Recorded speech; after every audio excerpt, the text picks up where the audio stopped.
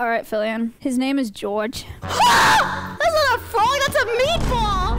He's just a big guy. I'm cooking him up with some spaghetti, I'm not gonna lie. Dude, he is massive! This is the second largest frog species in the world. He's an African bullfrog. What does he eat? He eats crickets and he eats mice once a week. Okay, bro's eating mammals. I'm wearing gloves because he's an amphibian, which means he has semi-permeable skin. He can absorb things through his skin. In the wild, he'll bury himself for 10 months out of the year. Like, he'll just sit there. But he'll absorb oxygen through his skin underground so he can stay alive. But because he can absorb things through his skin, he also absorbs, like, pollutants through his skin. And so littering and pollution is a huge problem for amphibians. You want to hear something crazy about frogs? You know how pregnancy tests work? Huh? No, Like I've never had a risk of pregnancy. You know how you pee on a stick? Before we had sticks to pee on, people would inject urine into the backs of African clawed frogs to figure out if they were pregnant. And if the HCG hormone was pregnant in their urine, then the frog would lay eggs. And so they brought a ton of African clawed frogs into the US to inject them with pee, and then disease spread. And now 33% of amphibians are at risk because of a worldwide pathogen. What?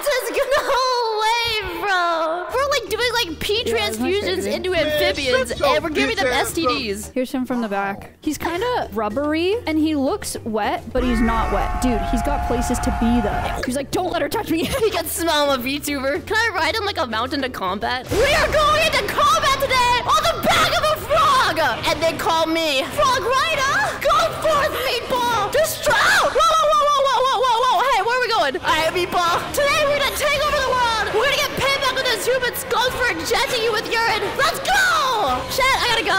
Peace out.